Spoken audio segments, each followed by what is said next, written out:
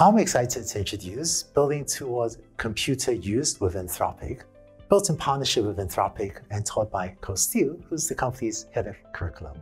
In this course, you learn to use Anthropic's family of models, and you work with all of the building blocks that will lead to an amazing new application, computer use.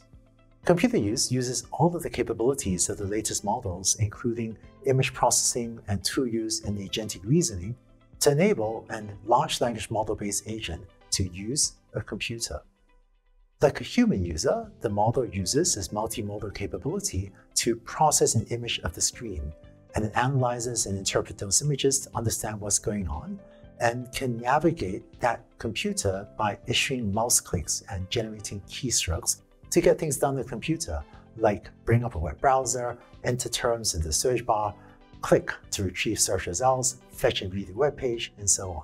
I've really enjoyed playing with Anthropic's computer use capability, which is enabling a new class of applications that can do new things for you by using existing computer interfaces.